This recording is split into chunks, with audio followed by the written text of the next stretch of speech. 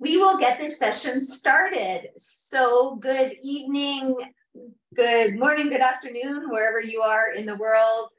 As I know folks are joining from different time zones, the iLRN conference is international, and we are just really pleased to have you here in our session.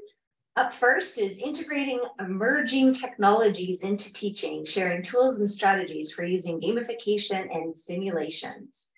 And presenting tonight will be Robin, Nicole, Sherry, and Christine. Is that correct? Tonight it is myself, Robin, and Nicole. Okay, wonderful. Robin and Nicole will be presenting, and we really look forward to your talk. So the presentation it's your time to share. Great. Thank you very much, Paula. Yep. Okay, so today we're going to talk to you a little bit. And just to start out, to introduce us, I'm Robin Sullivan. I'm a teaching and learning strategist with the Link Center through the University at Buffalo Libraries. And my colleague Nicole will introduce herself. Hi everyone, Nicole Sullivan. I'm a STEM professor, EdTech specialist, and instructional designer from Nassau Community College, which is part of SUNY State University of New York. Thank you. And the session we're going to talk about, we're going to focus a little bit on the Exploring Emerging Technologies for Lifelong Learning and Success project through the State University of New York system. And there is a website that goes with this project. Nicole, thanks for sticking it into the chat. For the purpose of the recording, for anybody that might be listening, the URL is suny.edu/mtech. That's suny.edu/EMTECH. And we also have the slides available for this session. And again, the link is in the chat for you, or there's a QR code on the screen.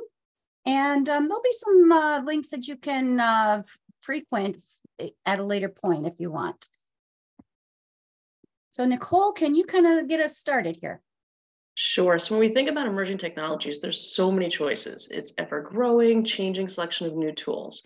There's a variation of both purpose and the quality of all of these emerging technologies. So how do we actually know which ones to choose and what's the most appropriate?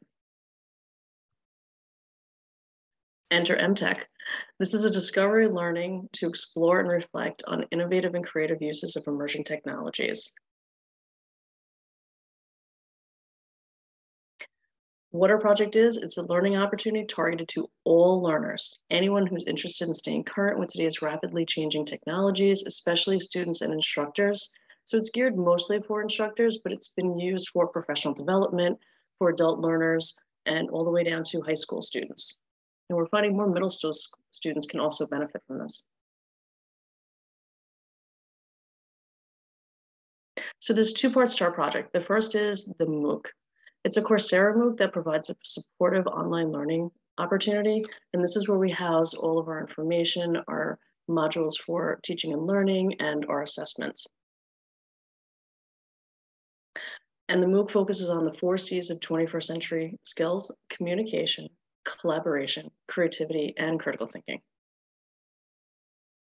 The second part of our project is the MTech Wiki. This is a socially curated wiki repository of freely available and freemium tools and resources. And it's used in conjunction with the MTech MOOC to complete the assignments in the course. It's also an open website that's available as a standalone resource. And it's been used by myself and colleagues on my campus, where we will use the wiki to bring in very limited portions of the module for different projects in our courses.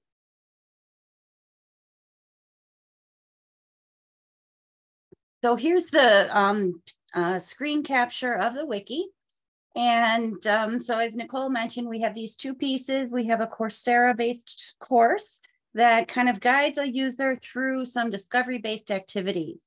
Those activities will have them come to the wiki and find a tool or a resource that meets their needs. So the course is in 5 different modules, and they correspond to those 4 C's of 21st century learners. And so we have over 600 resources in here right now, tools, tutorials, different types of resources. So if you come from module 2, which is the communication and collaboration section, that selection of 600 resources starts to get narrowed down. And you can then narrow down even further. On the left side of the screen, you'll see a filter for objectives. So you can click on that and it will identify a couple of the objectives that line up to the different modules that you're in. For example, if you are trying to communicate with others, you can select that as an objective. You also have a filter for categories. So if you know you're interested in the gamification piece or simulations, you can drill down to those sections. There's a bunch of other sections in there. You can see there's maybe about 20 of them. Audio, video, blogs, all about lifelong learning, productivity tools. In this presentation, we'll focus and show you a few of the resources that are in the gamification and simulation section. So as you come from the MOOC, you select something that meets your needs and you explore. Hopefully you will take the time to create an account and create something. Whether you create a crossword puzzle or an infographic or an escape room, whatever you create, we ask you to then put that into a e-portfolio or a personal learning journal. So as you go through the module, you actually build this website that has your portfolio, that has all these artifacts that you create using the tools that you learn about through the wiki. And at the end of the course, in addition to some small multiple choice kind of case study like quiz questions, once you complete all that, you then have completed the course. So just to kind of summarize that for you, you go through the course and participate and view the course materials. You then explore the wiki tools and resources to complete the exercises. You then share an artifact in your portfolio and add just a couple paragraphs. What did you learn throughout that process? And would you do something different? Would you use that tool? Is it useful for your needs? And finally, at the end, you can earn a SUNY digital badge and a Coursera certificate. Why do you want to bother doing anything in this course? What are the rewards? What's in it for you?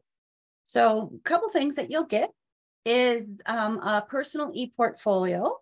You can build on that throughout your life. We encourage, lifelong learning is kind of the most important module of the course. So we encourage you to keep building on that portfolio. You'll also, if you choose, you can also earn the certificate and the digital badges. There is a small fee for that extra bonus. If you choose to take the whole course for free, you can do that. When you get to the end, you could just take a picture of the congratulations, you completed the course screen. That can be your certificate. But if you want one of the official Coursera certificates and a SUNY badge, you do have to pay a small registration fee. But the biggest reward, we hope that you would gain intrinsic rewards of being a lifelong learner. So just to share a few resources, we have over 600 in the wiki now. So we can't talk about a lot of them, but I do want to introduce just a few. Nicole, you've actually used Kahoot with your students. Do you want to introduce that one? Sure. Kahoot is what I call a freemium. You have free base and then you have freemium if you want to upgrade for a couple of the whistles and bells on a lot of our tech tools. And we want to make sure that they are low to free cost for educators and for students. Kahoot is an awesome game. It's super easy to use where you can either use pre-made games or you can create your own for your classes. I've used them for review and tutorial. I've had my students make them. It's really a lot of fun to gamify learning and to just make things a little bit more interactive with students. I think over the past couple of years, making sure that you have that interactivity, especially when we're in a more remote or Zoom world, is so important for students. But just for the intrinsic learning and having students have fun when they're learning is so much a better enjoyment for them. Great, thank you. And another resource that I want to share through the gamification section is LinkLock. It's a really simple tool. And it can be used in something like a gamification scenario when you're using maybe an escape room or other quizzes, activities that you want to lock a different web page down, you can set a password for a website that, unless the student or the learner, whoever, gets the correct password, they're locked out. They can't go any further. So it's just a very simple resource, just an example of some of the different spectrum of tools that we'll share through the wiki. StudyMate is a nice tool that will allow you to create quiz questions that are, kind of dynamic, in addition to some puzzles like crossword puzzles, fill in the blank, flashcards, etc. Yes, Kahoot is a blast. Students definitely love it. And Nicole, you also use the PhET simulations in your class. Can you talk about that one? Absolutely. PhET is from a National Science Foundation grant through the University of Colorado, and it's geared towards the STEM areas. And you have anything from middle school up through high school. It can actually be used for higher ed as well, where you have wonderful simulations on various different science and math topics. You can either use, by creating an account, some of the pre-made tutorials, quizzes, or labs that come with PhET, or you can actually create your own. They're very easy. I've designed my own by just using screenshots, and it's wonderful. Students can use it web-based. They don't have to download. If they want, they can. You can share out some of your resources. It's great with clickers. It's great with other apps or the QR codes, or just use it as a standalone. I use it in my class, where we use it as a springboard to introduce the topic, to be able to have students learn about it. And being in a remote environment, it's so important because the students don't have the hands-on lab experience to be able to say, okay, well, again, we've gamified the learning, but more importantly, they can see those properties that they wouldn't necessarily have in class. Thanks. And in addition to, the tutorials, there's also just some resources. The game-based learning cookbook has a number of ideas of how you can use game in your class, in a classroom, lesson plan and other ideas. So the numbers you see on the screen, we have, I just was happy today when I was creating this presentation. For a while we have 500 plus resources. Well, we just made it over the 600 net mark. So now I can say 600 plus. Hopefully, if all of you add 1 or 2 resources, we can go up to 700 plus. But anyhow, it's another session. So in gamification, we have 68 resources right now that have been classified in the gamification section. Some of them do overlap. So you might find, the PhET simulations. Some of them are gamification, but actually I'm looking at my selection now. That probably would have fit better in the second section when we talk about simulations. That one's in both. So for simulation, we have 73. And that's bad, since that's one of the newer sections, I think, in the wiki that we did not have originally. We've had it for a long time, but not originally. And the resources are now fast and furious, piling up quicker than we can get them added. So there's that link on this screen. If you do download the slides, there is a collection of generative AI resources that would all make a great record unto themselves. But just for the sake of time, I was only able to put in the library so far. But it, as we mentioned, it is a wiki. So we will talk to you soon about how you can hopefully add to that wiki. Under simulation, one of the other great tools we have is a selection of some of the PC Magazine's best LiDAR apps. So if you have one of the devices right now, I think it's just the later iOS devices. I don't know if that's come to Android natively yet, but you can get add-on equipment to take a phone or a tablet and take photographs of a 3-dimensional object. And then it would produce a 3-dimensional recreation, whether it's of a space or an object. And at the University at Buffalo, we recently captured a lot of artifacts from our History of Medicine collection. So they had some paper mache anatomy figures that were very old and don't want anybody touching them any longer because they're very fragile. So we're able to now take 3D images of them, and now people can go to our library website and manipulate them, look them over from all different angles and study them. as if they were in the museum. Another one of the great tools under simulation is Genially, and that can create some interactive scenario-based lessons, adding interactivity. A lot of it does revolve around quizzing and polling. Matterport is a very nice tool to create digital twins and virtual tours, being able to walk around three-dimensional space.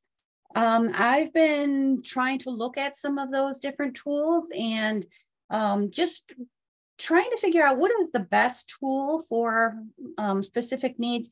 The tools, by the time you figure out which one you want to use, that one goes out of business or changes their pricing scheme, and you have to select something else. So there is a rating system on the wiki. So we are hoping that people, when they visit, you don't even need to create an account. You can just visit the records page, click the up arrow, and hopefully that crowdsourced information will help everybody determine what are the better tools.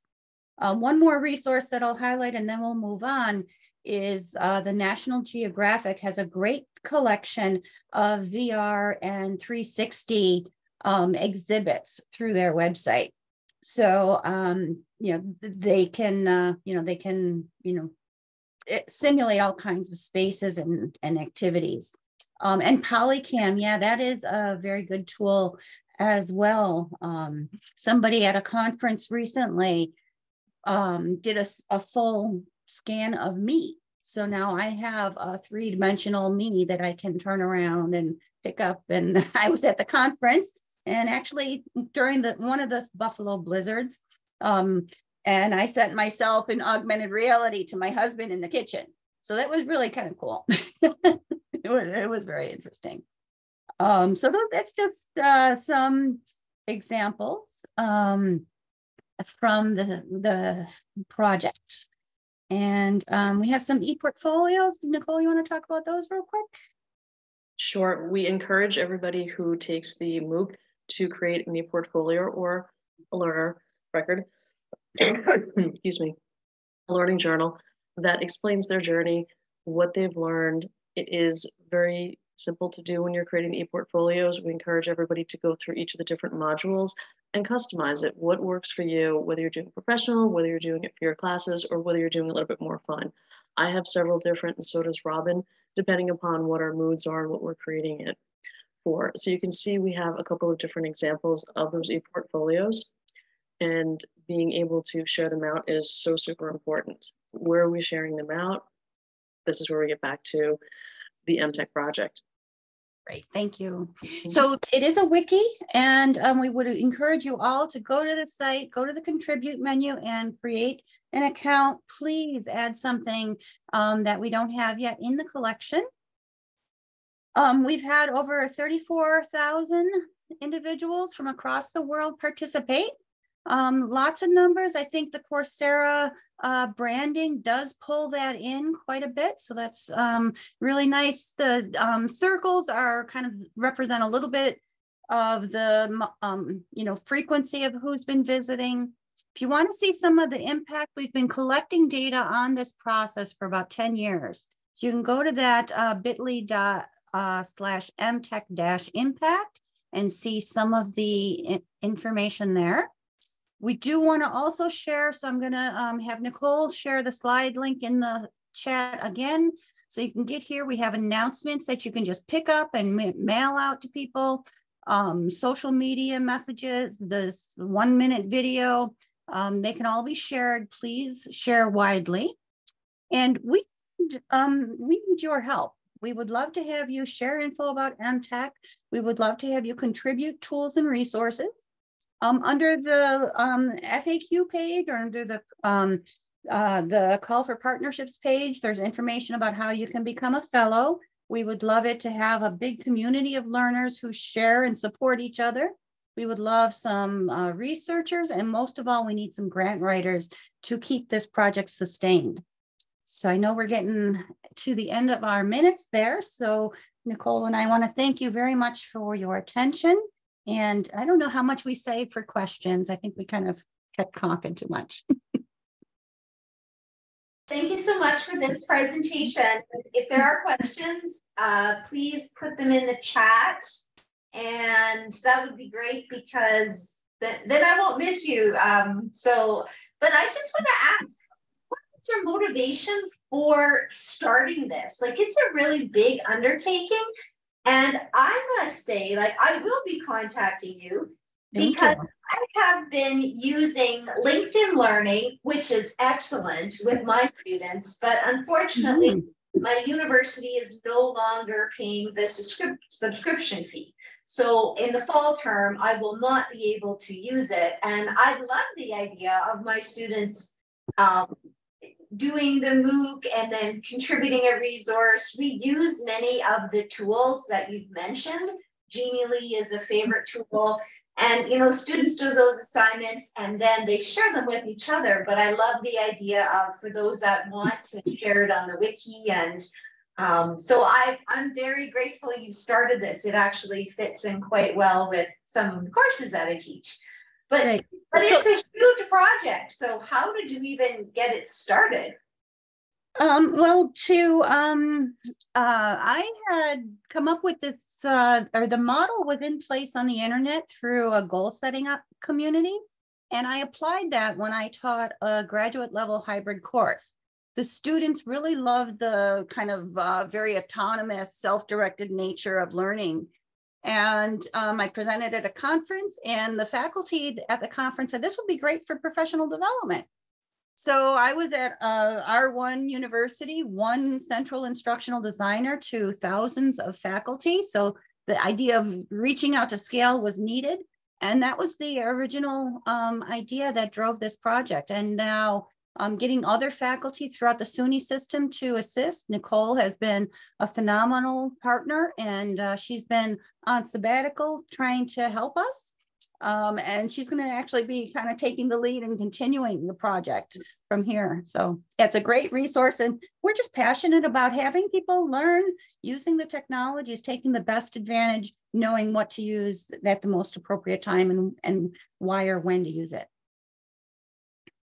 Thank you. I can see the passion and the quality of the resource, and I like that there's option that you know, students can contribute and learn for free. Like, that's another important pathway, because all the P-walls end up you know, becoming a hurdle to learning. So it's interesting there. And then I like that it is encourages diverse people to share too. So because it's that diversity is where you get you get brilliant ideas. And exactly. Yeah, from all over the world, you get to learn together with people and understand, you know, somebody that is maybe a student learning side by side with the faculty, learning side by side with an engineer in some other part of the world. It's fascinating just to listen to the conversations. Yeah, that's wonderful. So just a reminder, Nicole has put a link in the chat to the slides. So if you want to download a copy of the slides, please do so, and check out this resource, integrate it into your teaching. It just looks phenomenal. And yeah, I'm really excited to dig around a little bit more and see, like I said, I'll be contacting you because it looks like a really good Wonderful. Thank you. And next up, we have another Nicole Lamoureux and Kristen Muskalik. And Nicole, Kristen, and I, we wrote 2 papers for the practitioner proceedings. One is Truth with Hope, teaching the SDGs through immersive learning.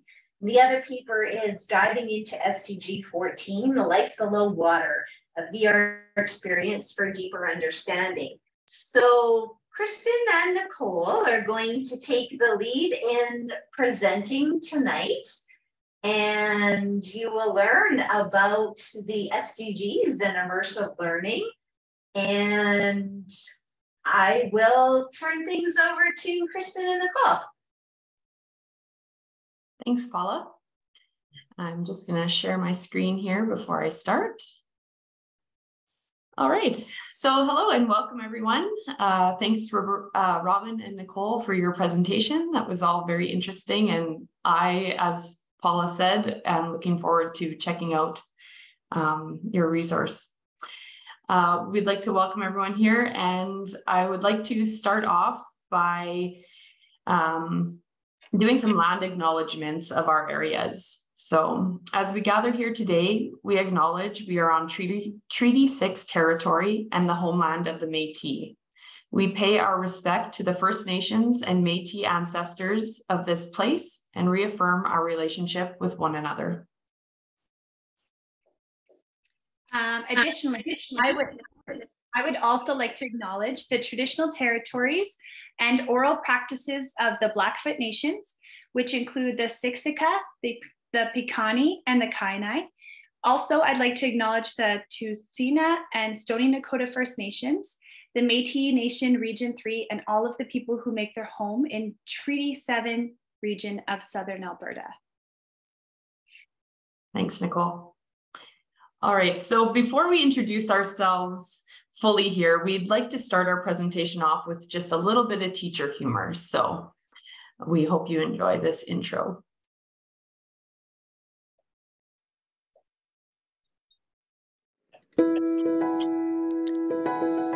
Do your students look like this? Bored, sleepy, unmotivated, frustrated? Do you think to yourself, there must be a better way? Well, lucky for you, there is. Introducing virtual reality for education. With VR, your boring textbooks can transform into captivating virtual worlds where learning becomes an adventure. Your students' enthusiasm for learning will skyrocket. But that's not all. With VR, you can travel anywhere from outer space to the deep sea, all from the comfort of your classroom. So try VR now. Only 3 easy payments of priceless learning. Some conditions apply. Side effects may include engaged learners, motivated students, knowledge retention, and more.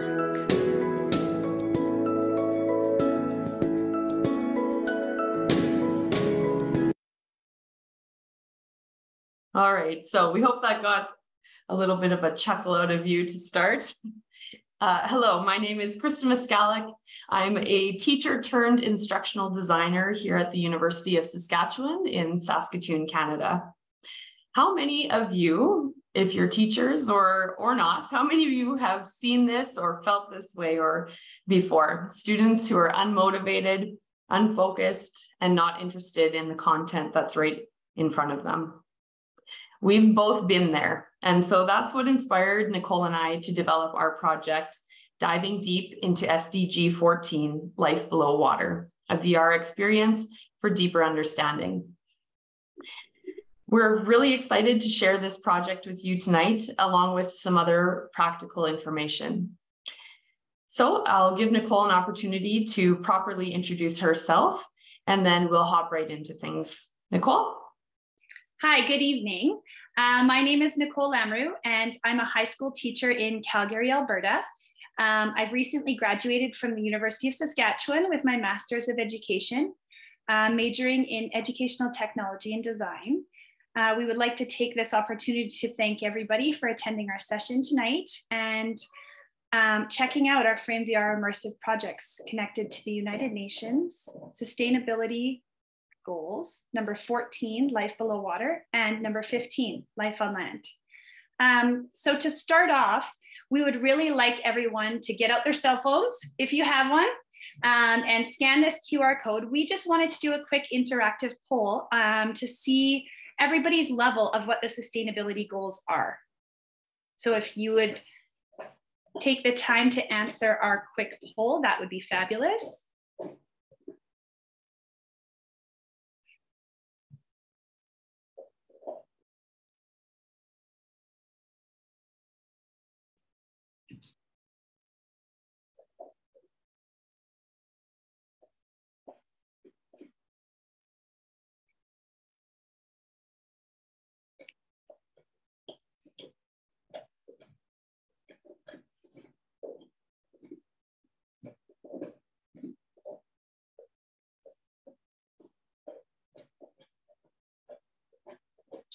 Okay, awesome.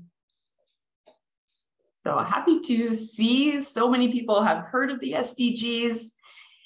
We've got some with solid background, some with basic knowledge, and it doesn't look like we have any that are completely green. So that will help with our presentation tonight. So thank you for taking the time to interact with us.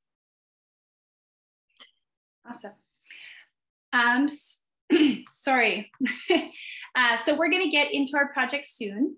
But what we wanted to start with first is we wanted to begin with what we believe the 6 design principles that are most effective to guide educators and students in designing immersive learning environments to teach the Sustainable Development Goals. So we believe that by integrating microlearning, students are able to master the learning objectives in a variety of ways that best suit their individual learning needs. For example, students can construct knowledge around the SDGs through interactive polls, Padlet brainstorming, TikToks, YouTube videos, images, infographics, audio lessons, PDF documents, personal stories, and learning games. Micro content is also so familiar to students, and they use it in almost everything they do outside of the classroom. So we figured, why not introduce it to the classroom in a curated way? This ensures the content they are viewing is reliable and knowledge rich. By adding in gamification, student motivation increases, allowing learners to stay focused and curious to move through the content and required tasks. Gamification can help prepare students to respond quickly to challenges and think creatively and optimistically about how we can achieve the Sustainable Development Goals. Empowering students as creators and innovators encourages students to showcase their abilities and skills in fresh and innovative ways. By providing learners with design challenges that are feasible and have clearly defined criteria, students can generate revolutionary and unforeseen ideas and solutions, all while building lasting understanding through the process of spatial awareness when building within the platform. It is important to value collaboration and social learning. By leveraging the spatial design benefits, immersive learning environments can have the potential to increase co-presence and foster personal connections among students globally. This can be used to cultivate a sense of community within your classroom, where students can develop trusting relationships and build the creative confidence necessary to pursue new learning goals. Within our immersive environment, when challenging students to be sustainability problem finders and problem solvers, you're asking them to be real world problem solvers for the Sustainable Development Goals. Students are given an opportunity to investigate very complex sustainability issues, ask critical questions, and put forward solutions from their imaginations and optimistic spirits, building empathy for our planet. We decided within our learning environment to design a learning journal that aligns with our immersive platform. By using a learning journal, the journey is scaffolded, which provides students with purpose and time to reflect and document their knowledge and growth. The companion learning journal is connected to the immersive environment, including formative and summative assessment activities, where teachers can assess mastery of learning objectives based on each student's knowledge, skills, and attitudes surrounding the SDGs.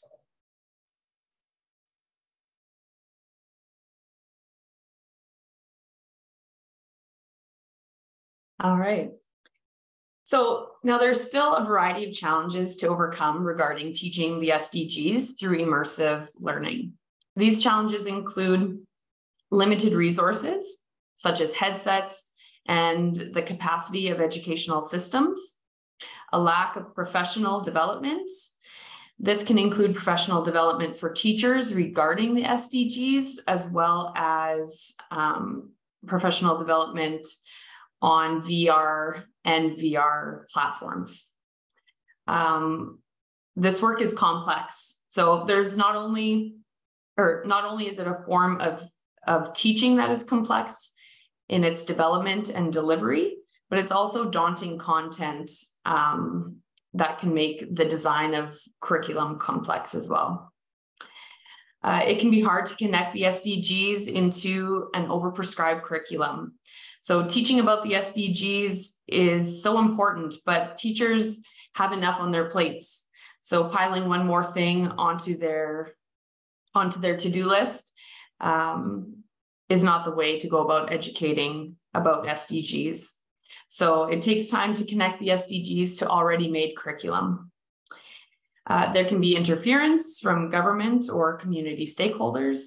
And finally, there needs to be assessment tools to measure the learning outcomes. So to address some of these challenges, we would like to take a look at 2 case studies that examine the affordances and constraints of teaching the SDGs through immersive learning. But before we get into those case studies, we'd like to hear from you again. So if you can pull out your phones, we have another quick poll or word cloud, I guess, that we would like you to answer.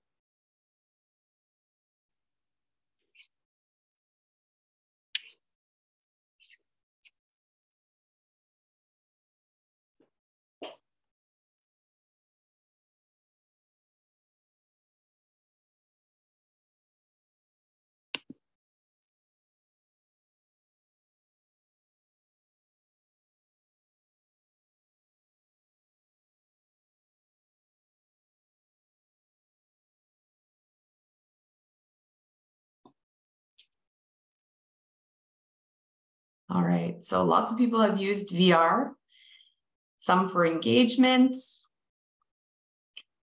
I know personally I can't answer the poll right now, but I have attempted to use it in the classroom as well as with work.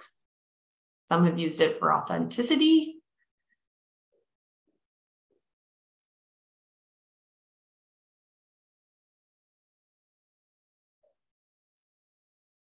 We'll give just a little bit more time. Some experiential learning, simulation, awesome. All right, I'm going to close the poll and we're going to move on.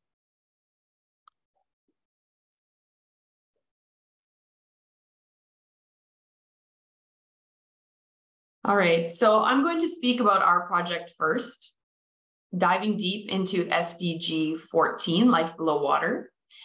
This project was developed with our students in mind. So our students come from Alberta and Saskatchewan, Canada, and have had little to no exposure to the oceans of the world.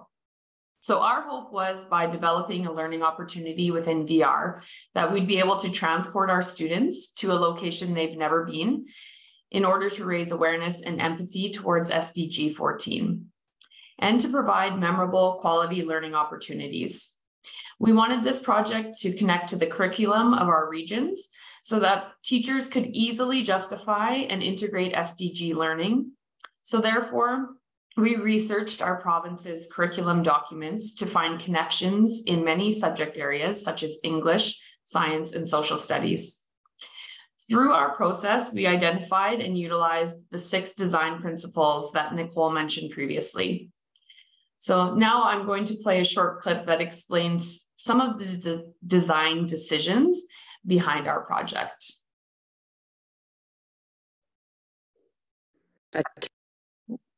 Sorry.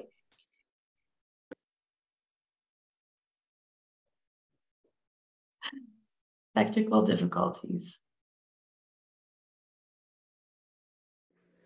According to a study by Garduno, students expressed that using virtual reality to learn high school science curriculum was favorable, showing 72% positive for attention and 71% positive for satisfaction.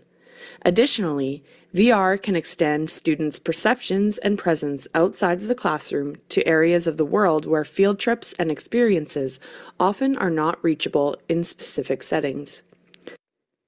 Learning in an immersive environment can provide a meaningful opportunity for students in the prairies to explore, collaborate, and make connections about our oceans and waterways. The Frame VR space places students in an environment far removed from their prairie setting to take a first-hand look at the human impacts on oceans and the threats they face. Our metaverse was split into 3 different settings, each with a different objective.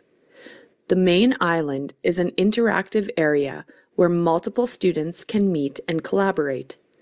The island houses the majority of the learning information. This information is presented in the form of micro-content to keep students engaged and to reduce cognitive load. From the main island, students can be transported to 2 different settings. The gallery, which is a single view area, meaning students are always alone, and the future. The gallery provides students with a quiet place to take in additional information, explore 3D models, and reflect on their learning. The future gives students the opportunity to choose their fate and see how their choices surrounding SDG 14 may impact the real world.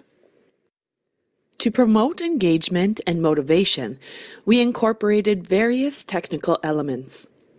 We utilized gamification in the form of scavenger hunts to motivate students to explore all areas of the island, thus in turn interacting with all of the curated information provided. These scavenger hunts provided students with a fun side quest that complemented the learning. We also encouraged student engagement through the integration of Padlet and the addition of polls. Padlet facilitated opportunities for the learners to reflect on their learning and participate in discussions. Polls allowed a quick and easy way for learners to state their opinions and see how their opinion stood against the rest of the class. Finally, a technical element not visible within the metaverse is our learning journal. The learning journal helped to scaffold the learner's journey, providing purpose each time they entered the metaverse. It brought all the information together and allowed students to share their thoughts and knowledge on SDG 14.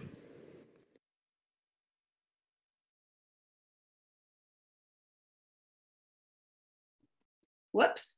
We would now like to take a look at an example of a student-designed and created virtual reality world connected to SDG 15 Life on Land. The students focused on the specific learning targets to teach about deforestation and its impacts on our planet by utilizing Frame VR to create an immersive environment. This second case study is an example of a way to empower students as creative designers in building and designing content connected to SDG 15, Life on Land. In a grade 8 class, 28 students were invited to be co-researchers in a study called Youth Mobilizing Action on Sustainability Using Digital Tools and Storytelling. The methods for data collection included artifact analysis, observations, survey, and semi-structured interviews. The study builds on research that examines how immersive learning experiences can be a meaningful and affordable solution for visualizing issues like climate breakdown and increase empathy for conservation efforts. The co-researchers visited the University of Saskatchewan to participate in a 2-day workshop on designing in virtual reality. Using the MetaQuest head-mounted displays, the co-researchers collaborated to co-create art with their peers in multi-brush VR. Research activities involved guided exploration of environmental and sustainability issues in AltSpace VR worlds. The class worked together to co-create and design an educational and interactive micro-content gallery in Frame VR to teach their friends and family about deforestation. Today's youth are concerned about whether there is enough action on the SDGs by the government and political movements. Although the SDGs are global priorities, they are challenging to teach in traditional classrooms, such that students understand the connections between their actions and the consequences on our people and planet. This exploratory case study contributes novel pedagogical approaches for SDG education, integrating immersive storytelling and authentic learning experiences co-created by youth. The co-researchers gained a deep understanding of themselves as designers, world builders, and responsible citizens. Both case studies show an exciting new way to integrate immersive learning into existing curricula. I hope that the use of technology in meaningful ways to empower and motivate students to get involved with local efforts for achieving a more equitable and sustainable world can begin to accelerate progress towards reaching the SDGs and mobilizing youth voices on issues concerning their lives and future. Excellent. So I was reading in the chat and I saw that some people were excited about the project and they would love to have access and potentially use it with some of their students. That's we appreciate that. That's very cool. We would also love to add that into the wiki collection. That's excellent. So what we would like to do now is hear from the audience. We want you to interact with our Padlet. And youth voices on issues concerning their lives and future. So sorry. We would love for you to interact on this Padlet. We have the links on the Padlet for both, to access both of the platforms for SDG 14 and SDG 15, the ones the students created. So we were kind of hoping to kind of create a little bit of a living wall where people would have access. And so this, we'll also put the link will be in there a little bit later.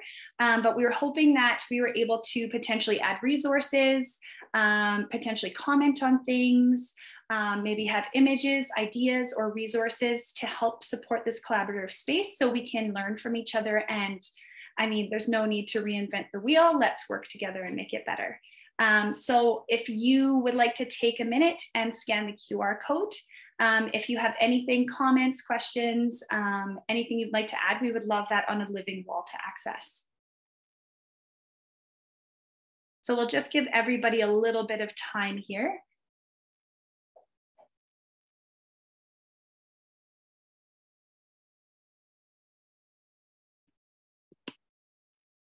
And I apologize to everyone for skipping over the QR code. It was a little difficult to get back there, so.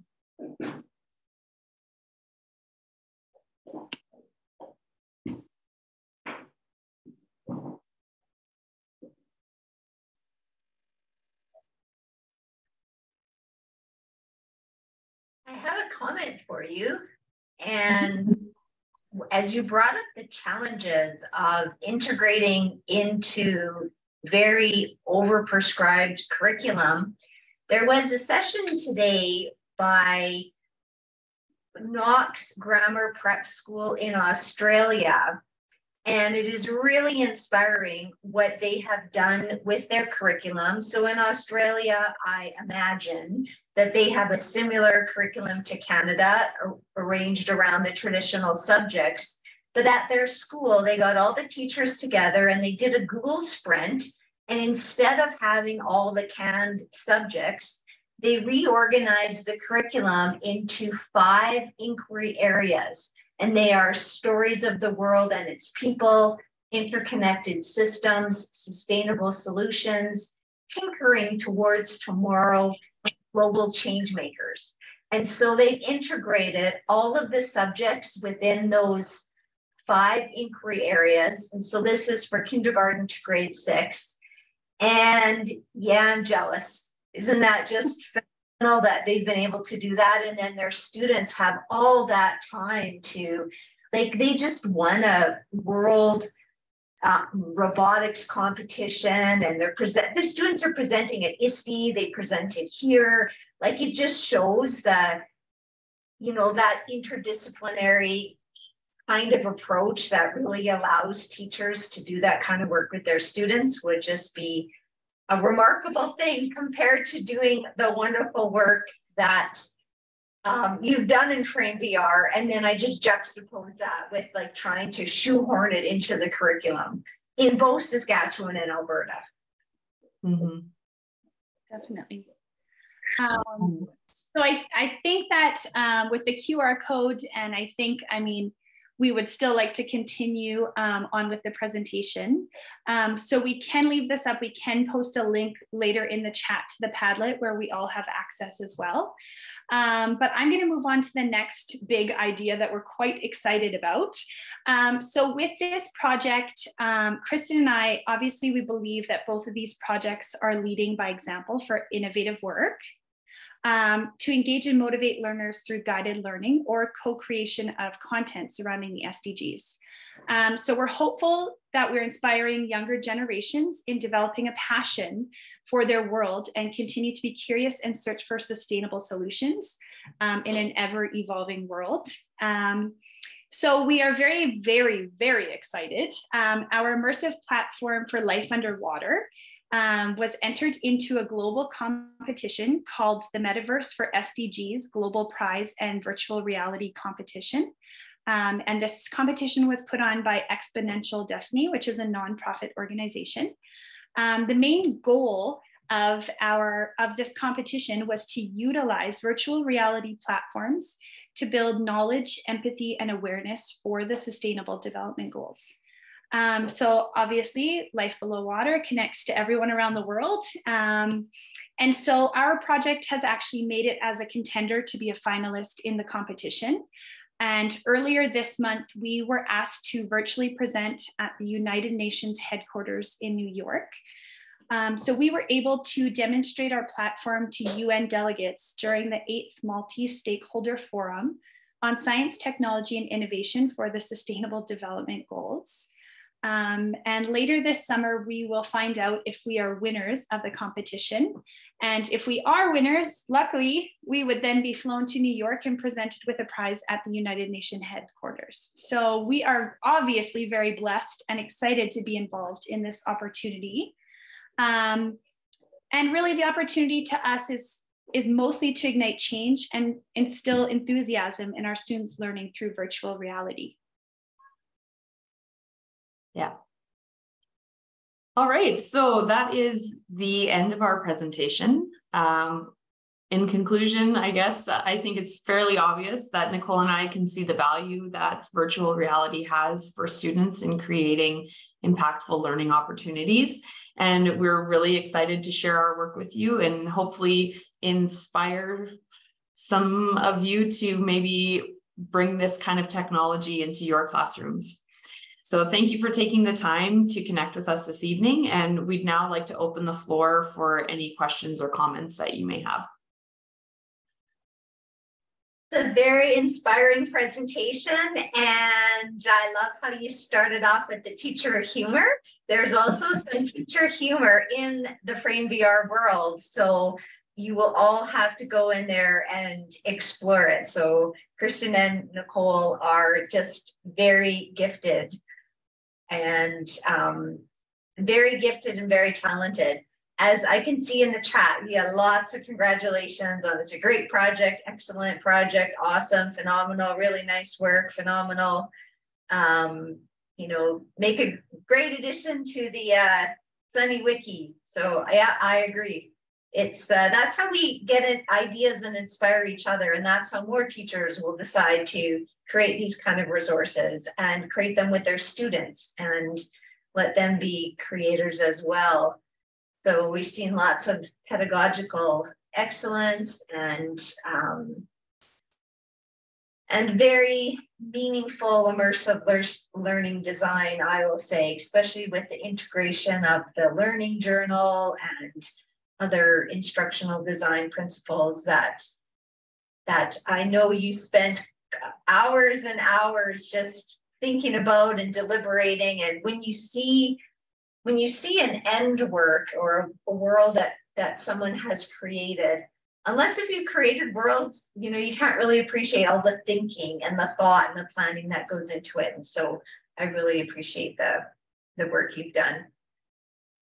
And yeah, and I hope you get to go to New York. So that would just cherry on top, but also congrats just for, you know, being a finalist and making it that far in the competition. That is also an honor to be selected. So to celebrate all the wins along the way. Thank you. Thanks. Yeah, thank you. I just wanted to let everybody know I have in the chat put the links to both Frame VR Worlds. You're more than welcome to please go and check them out. Just note, both of the worlds do have a capacity limit at the moment. And so you're welcome to go in and out as much as you would like. And some you can go in as a spectator for one of them, and the other one you're able to have up to 8 people at a time within the world. So just keep that in mind when you are checking them out. Yeah, and I think just finally to end off the night, Nicole's going to pop a link in to the chat for a really quick feedback form. So Nicole and I are both fairly new to presenting to people like yourselves and on a platform like this. So we'd really appreciate your feedback if you could take a couple seconds to fill that out. But otherwise, thank you all for listening, and we hope you guys enjoy the rest of the conference. Thank you so much for this excellent and interactive presentation. Next up is Nikem, and Nikem is also from the University of Saskatchewan, where she's studying. But Nikem, you have a PhD in what area? Entomology, insect science. Yeah. Okay. And is a lifelong learner, so is also, now coming back for more as a grad student at our university. And I'm really pleased that she is here tonight to share about some research that she's done around enhancing online graduate education experience using immersive learning environments. And I will turn things over to you, Nikem, and we're really looking forward to your presentation. Thank you so much, Paula. Thank you for having me. And I've actually recorded my presentation, so I will share that. My name is Patricia Nkemukuri. Thank you. My presentation is on enhancing online graduate education experience using immersive learning environment. The COVID-19 pandemic led to a dramatic shift to online learning. Online education offers graduate students a lot of advantages. Personally, I have benefited from that because it has afforded me the opportunity to study from a distance. However, online learning has a lot of challenges that it faces. This study focuses on how online graduate education experience can be enhanced using immersive learning environments. Enhancing online graduate education begins with the instructional design approach needed. This design recognizes the same skill set used for 2D design.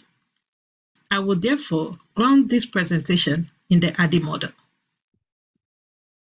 The analysis phase of the ADDIE model determines whether the immersive learning environment will succeed or whether it will fail.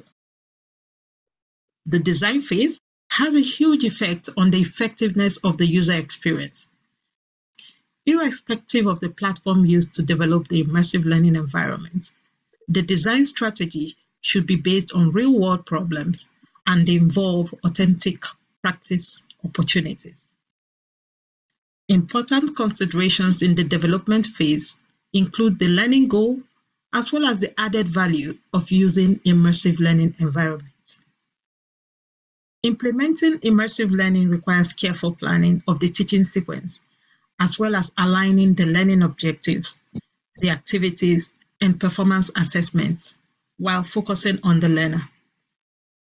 It could require a paradigm shift for even students who are used to playing video or mobile games, because the consequences in this case is the academic success. Evaluation of immersive learning environments can be achieved by evaluating the learning environment itself or by evaluating how it has improved student performance. For this reason, it's important to collect the necessary data that will actually guide this evaluation. This presentation positions two main uses of immersive learning environments in online graduate education. First is how they could be used to enhance teaching and learning process, and secondly, how they can help improve the experience of the graduate students.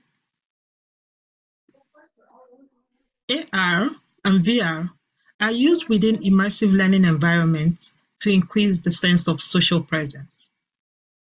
It can be integrated into online classrooms using interactive interfaces. Immersive learning environments can be used to increase collaboration within students, whether they are meeting synchronously or asynchronously. Several VR tools and AR applications are available that support collaboration, problem solving, and provide remote guidance in online learning environments. VR can be used in online graduate education to improve student engagement, focus, and self-efficacy, thereby delivering a richer learning experience. VR simulations can be used for students to learn practical skills in a risk-free zone. AR, be it in the form of books or apps, can be used to make the content more attractive and motivating, and this can increase students' autonomy, engagement, and attention compared to traditional notes and videos. They can also be implemented in an e-learning system to increase student engagement and reduce dropout rates. AR and VR tools provide students the ability to gain deeper understanding of abstract or complex subjects. AR offers students the opportunity to access information that is presented using two-dimensional methods. And this combination of interactivity and engagement could enhance the students' ability to remember what they have learned, and it could lead to a faster acquisition of information and skills. For example, using a 3D virtual reality platform improved student success in the study of craniofacial trauma education. The authors reported that 82% of the students spotted lesions using VR that they had missed on usual 3D renderings. So, what are some use cases for immersive learning in online graduate education? The first case that I will share is for addressing social interaction and increasing collaboration using Zoom alternatives, in this case through the use of Gather. This was obtained from Dr. Paula. It's one of the ETAD classes that I took at the University of Saskatchewan. On this platform, it was possible for all the students in this class to meet and interact even while we were all in different places. Platforms like this offer several advantages because students are able to get help from other students or the instructor, and it afforded the students the opportunity to network and meet up. Another use case is using platforms such as FrameVR for presentation of learning, which often occurs in graduate classes. Using platforms like this can help students feel connected and increase social interaction. The third use case is the use of avatars, which can help promote a feeling of community by providing students the opportunity to make connections with each other. Avatars can be used in discussion groups, debates, collaborative learning groups, and so on. The fourth use case is around improving the graduate student experience in general. For example, the Manchester Metropolitan University used AR instead of printed materials to advertise its programs, and this led to an innovative, interactive, and immersive learning experience for students. Similarly, Western New England University used virtual reality for its admission event. And again, this was a way of making it more immersive for the students and engaging.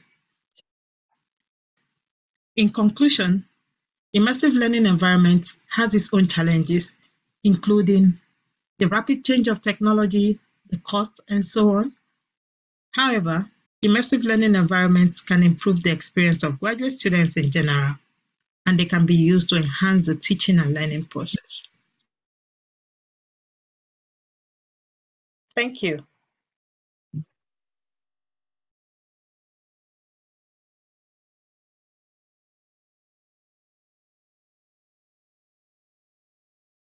Thank you, Nicole, for your research.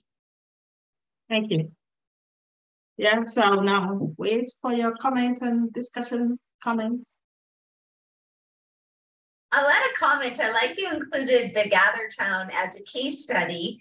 And this aligns with what Erica Southgate was talking about in her keynote. If you happen to catch it, if you didn't, it will be on the iLRN YouTube channel. And I really do encourage you to watch it and then watch it again. She really is a a thought leader, and her talk is full of words of wisdom.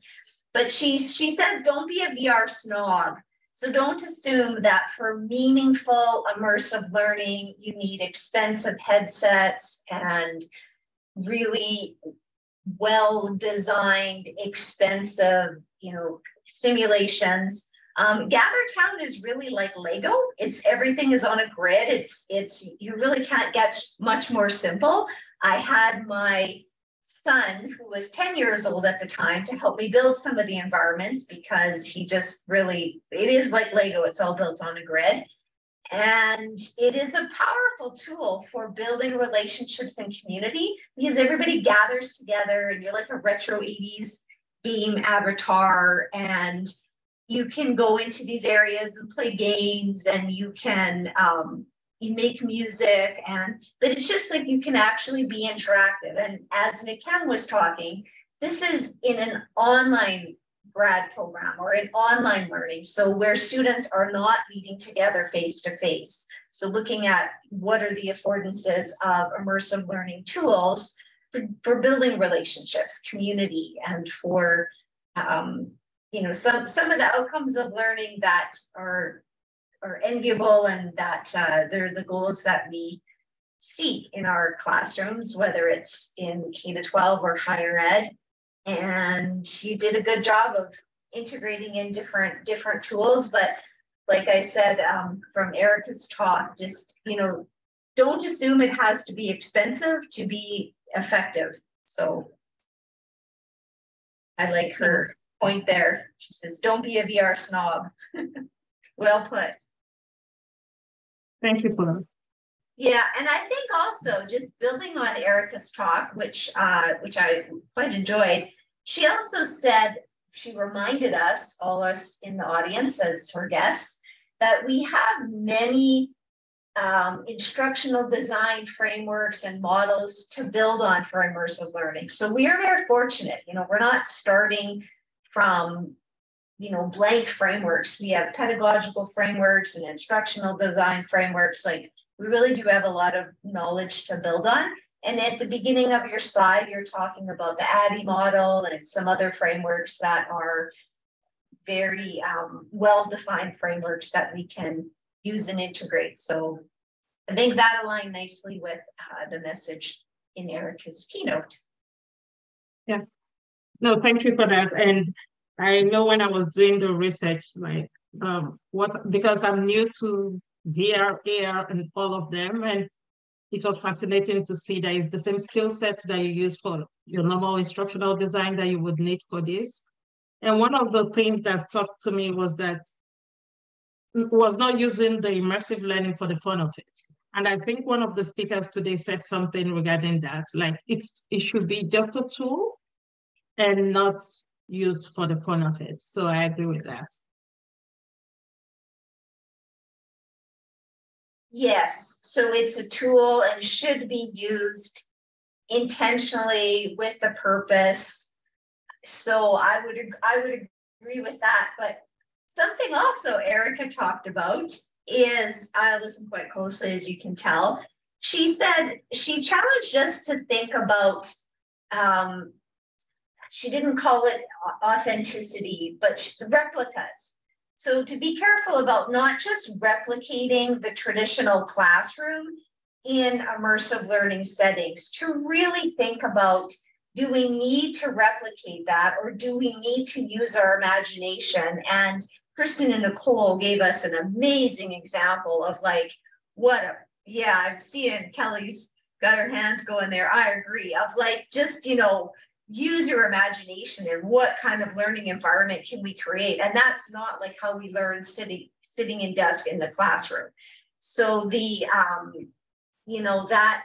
but still being intentional, but inviting in play and taking some creative risks, and, some of that for the fun of it, where it's that elements of play. And even in adult education, we don't do enough play. So I would say, we do need some of that, like in GatherTown.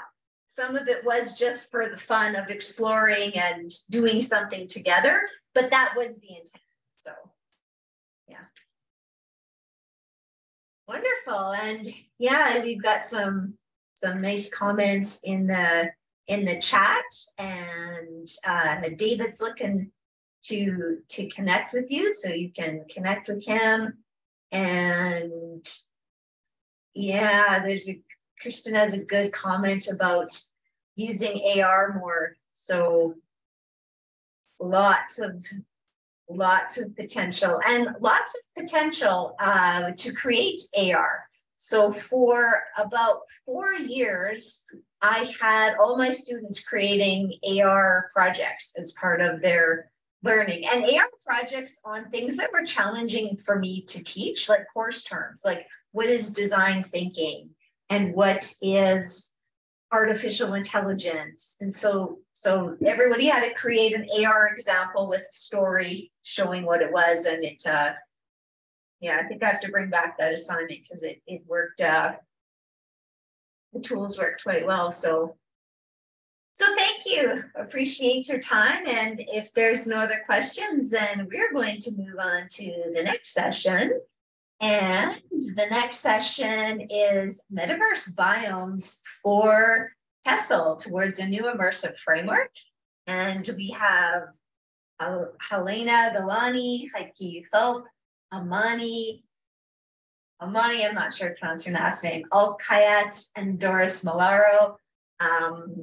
We really welcome you here tonight, and I will invite you to share your presentation with us. Hello, thank you, Paula. Thank you for the welcoming words and also for accommodating for our presentation. It's a great honor to be with you and to be surrounded by like-minded people from what I hear. I really liked the conclusions you drew from the previous presentation. And I may start if you think you're ready. Am I on time, or am I going to be a bit earlier? You can get started. Yeah, I think it will be fine. Okay, thank you. Well, let me share my screen then. And as Paula said, this is Metaverse Biomes for TESOL towards a new immersive framework. And this is going to be a presentation by me, Helena Galani, Heike Philp, Amani Alkayat, and Doris Molero. We've been working together for quite a while now. We're a very nice team, and we're here to share our conclusions with you about using the metaverse to teach English to speakers of other languages. And each one of us is going to present a different perspective. I'm an educator of TESOL in Greece, immersive educator and tutor. Also, I work as an ESOL assessor for examination bodies here in Greece. And I'll be glad to share my conclusions, my findings about using the metaverse in my classroom, but also through my experience moderating for Evo Village 2023. So we're going to focus on methodologies involved for language teaching in different destinations in the metaverse. And that's going to include virtual reality, augmented reality, artificial intelligence, and all those immersive features, multi-sensory interactions, and integrated technologies that you can find on the metaverse. We're going to show us how we have developed our own framework, educational framework in the metaverse. And first of all, this is the flow of the presentation. I'm going to define some terms, the main terms. Then I'm going to tell you about what the immersive framework for TESOL is, and we're all going to take our time to present some examples in different biomes. Here is a definition, a very common one that you've probably come across on Wikipedia. The metaverse is a hypothetical iteration of the internet as a single, universal, immersive virtual world that's facilitated by the use of virtual reality and augmented reality headsets In colloquial usage, the metaverse is a network of 3D virtual worlds focused on social connection. Let's go and see to what extent this applies. Here is an image of what we see as the metaverse as it has been developing. And as you know, for our geography lessons at school, we divide the universe into different layers, including biosphere and biome, the ecosystem and the communities and the populations and the individuals that live in them. So what is our biome?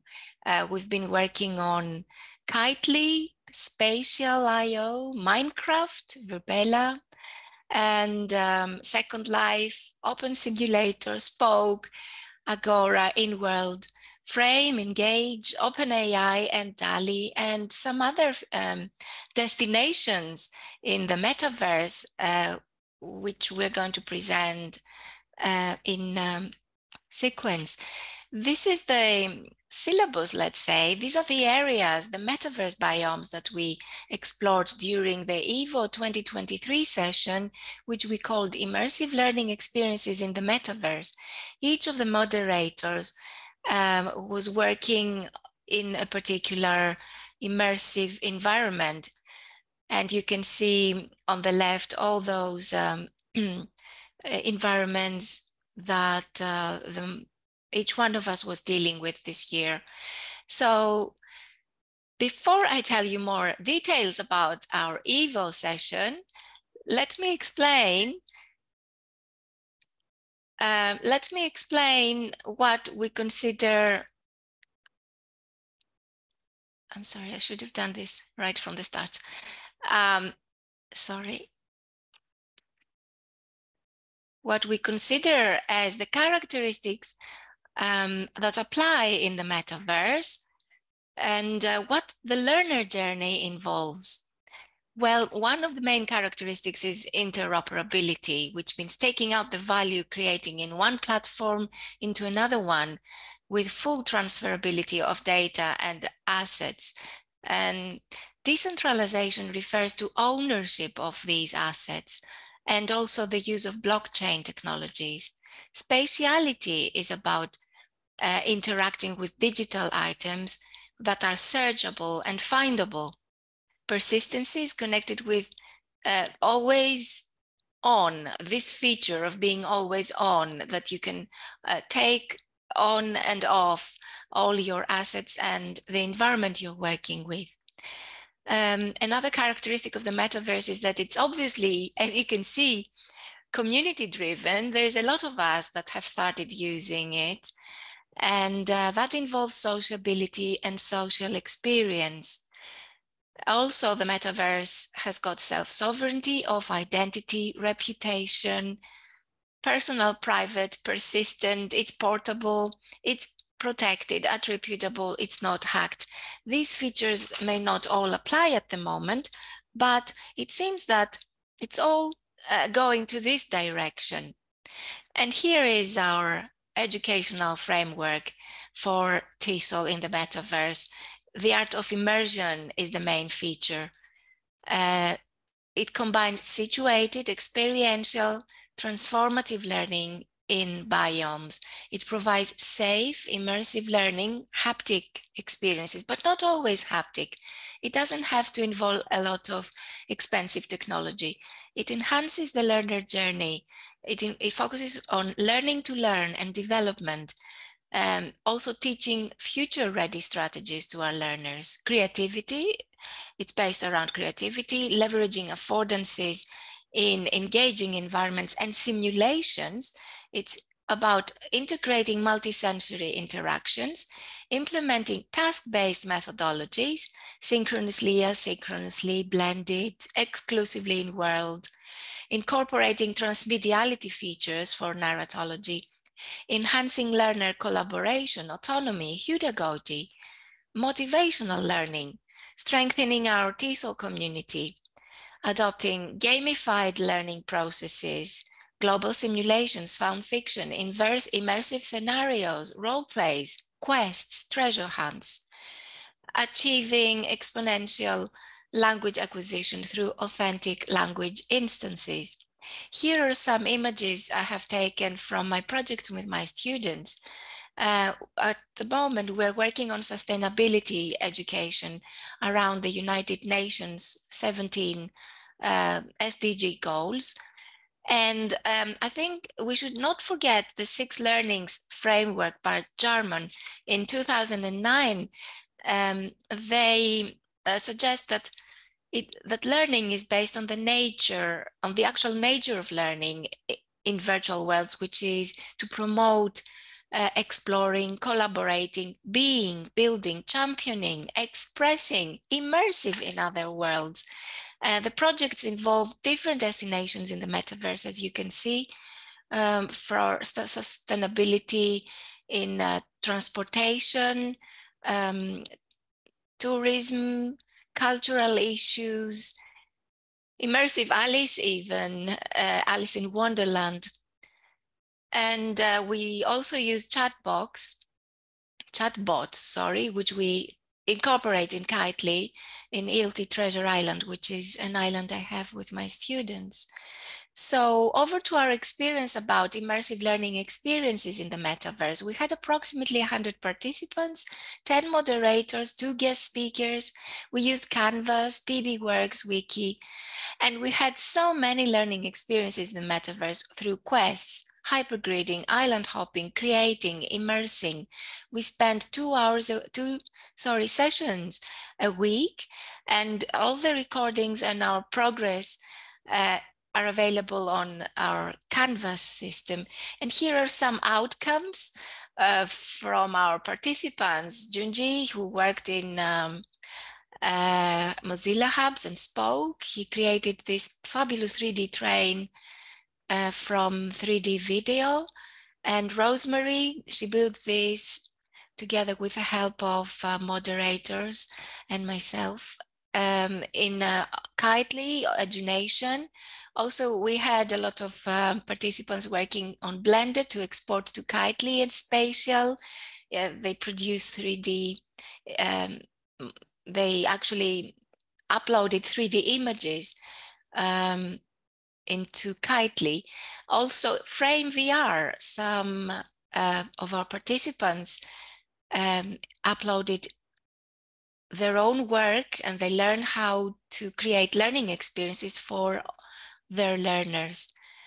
I'm going to pass the floor to Heike Philp. This is some bibliography. It's quite basic and you're probably familiar with it already.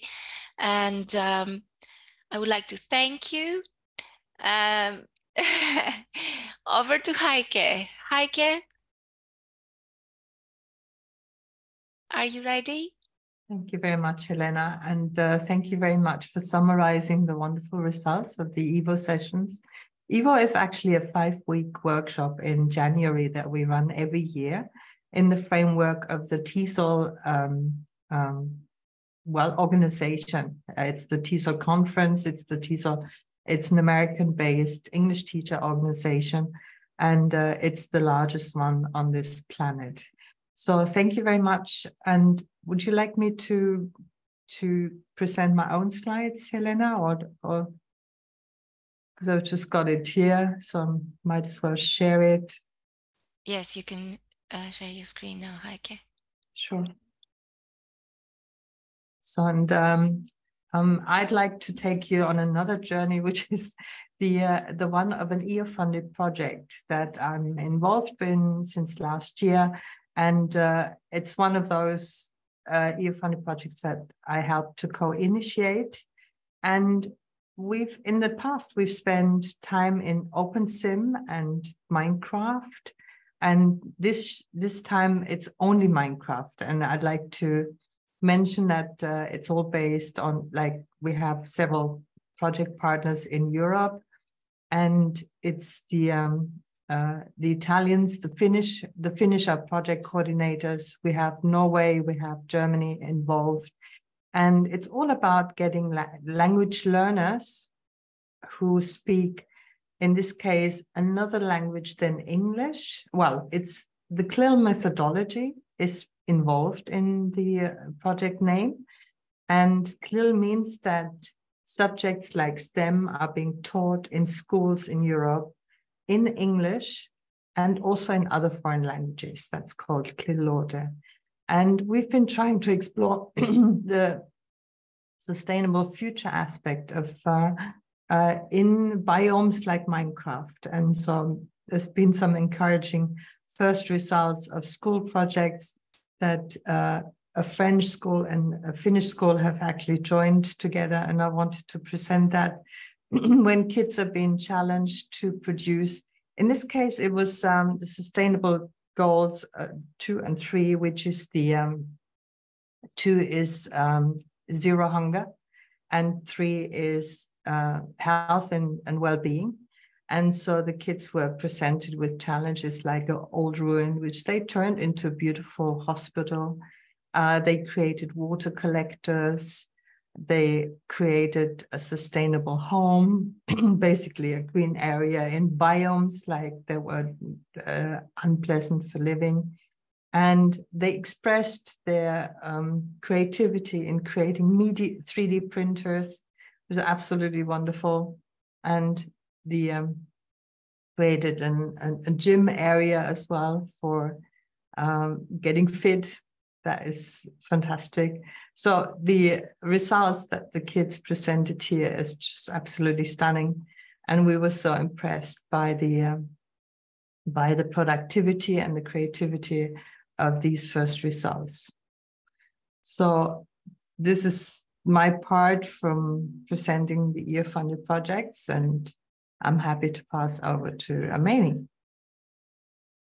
Thanks, Heike. It's always, oh, I'm gonna share my screen. Okay. It's always a pleasure to work with the EVO team. Heike is my role model, and I love working with Helena and Doris and the rest of the team. I joined the team in 2021, and it was really a great honor. I used to be a trainee, and then I joined. I wear different hats in the VR world, so I'm an instructional designer and also a VR developer. And it was really a great honor this year to present 2 VR platforms, Frame and Engage. And so Frame is really a powerful platform that allows users to create immersive virtual experiences with the so with Frame VR, teachers and educators and students can delve into a world of creativity. And so my role was to introduce Frame and to show how educators can delve into a world of creativity by utilizing 3D models, text, audio, and other interactive elements. And so, and they can combine these elements, and they can construct virtual environments that can be really engaging and motivating to students. And this is one of the frames that I usually use as an example. And we always talk in VR about empathy and how to make people step into the shoes of others. And this relates to one of the greatest novels by Henrik Ibsen. He's a Norwegian novelist, and I created that in VR. And you step into the shoes of Helen, and you see what she was suffering from. The next platform is Engage, and I'm a big fan of Engage. And I feel like this is the second home after Altspace VR. And what you're seeing now is one of it's the 360 virtual environment that I took the educators there. And actually Doris, she's the one who suggested this 360 environment. It's in Venezuela. And it was breathtaking. It was very beautiful. You were above, like 300 feet above sea level, and you were going highly up, and it was really immersive. really enjoyable, and you can imagine taking your students into this environment. And what makes Engage XR unique is that all of the teacher and the students can be in the same environment, and then they can discuss what they see. So it was really a great experience, and actually a discovery for me, because I've been using Engage and I didn't see this VR environment. It was really breathtaking. One of the things that I love about VR is co-creation and co-building, because it really encourages students actually when teachers, they create these learning experiences, they're actually thinking of Bloom's taxonomy's higher order thinking skills. So create, analyze, evaluate. And so Engage XR is really a platform that leverages many experiences and interaction. So here students can write. I mean, writing, of course, is difficult in VR, but they can actually write, they can draw, they can use sticky notes, they can interact with lessons and other activities. So this is, I pass it over to Doris. Okay, good night, everybody. Okay, Elena, can you share my slides, or should I do that? I don't have a problem with that. You can share if you want. Okay, Sorry. let me get there. Okay, it's loading. There. So, AI and immersive worlds. So this is what we try to integrate when we worked on this specific activity. By leveraging AI in the design of virtual worlds experiences for language learners, educators can create personalized, interactive, and data-driven learning environments. AI empowers educators to understand learners' needs, provide timely feedback, adapt the learning experience, and enhance the overall effectiveness and engagement of language learning within virtual worlds. For this particular experience, we use ChatGPT to help us design a quest for participants to navigate EduNation, that's our headquarters in Kitely, and learn about the work of dedicated virtual worlds educators and their practices. So, okay.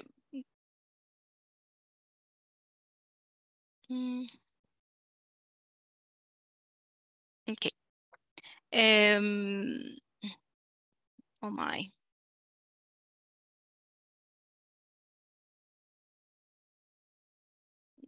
Oh, sorry, I'm having trouble here. Okay. The use of quests in virtual worlds effectively engage players, immerse them in the game, advances narratives, and provides clear objectives. In our project, participants were fully engaged and immersed in the story of saving EduNation, where educators had to locate dragon eggs to restore its magic. The dragon eggs were strategically placed in different areas, allowing participants to experience a wide range of effective language learning tasks, including language quests, role-playing scenarios, immersion environments, language puzzles and games, collaborative language tasks, and cultural exploration. These tasks provided participants with valuable opportunities for contextualized language practice, interactive communication, vocabulary and grammar development, as well as cultural understanding. This approach enhanced the gameplay experience and facilitated meaningful learning, language learning. So these are some of the scenarios and games and storytelling settings that we have in EduNation. So when we designed the quest, the participants had to visit the different places, so they had the chance to see how educators can design and set tasks for students.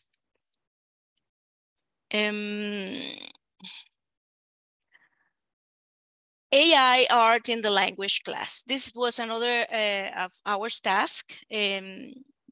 Text-to-image technology enhances language learning by providing visual representations that support comprehension, engagement, and retention.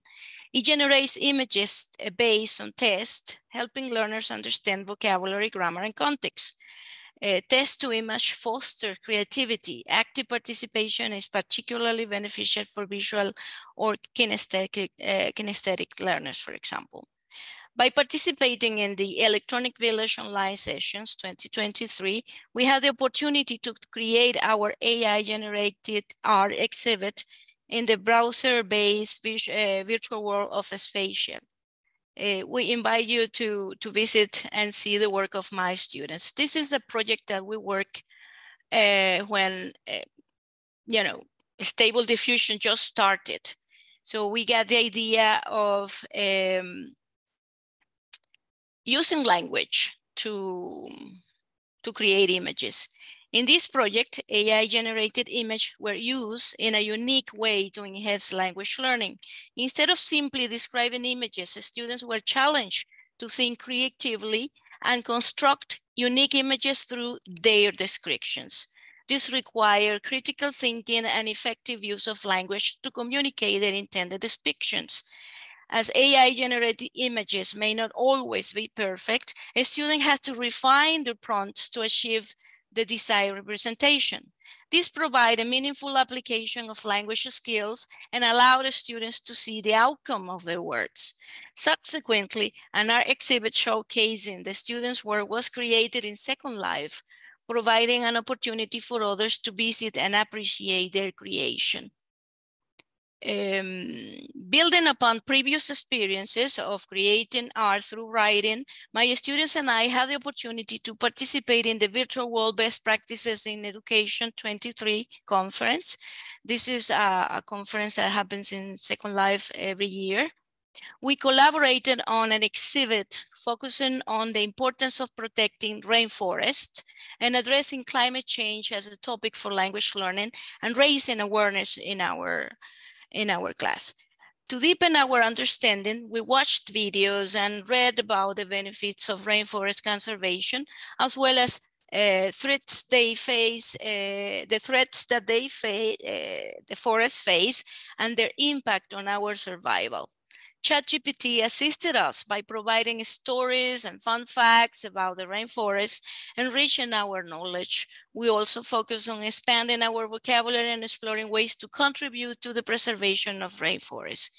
Using virtual spaces, learners and educators created avatars to enter the gallery and engage in discussion about the artwork. This interactive approach to appreciating art offers students a unique and immersed language learning experience. This was really important for us and meaningful because my students live in a place where they have the rainforest in the backyard.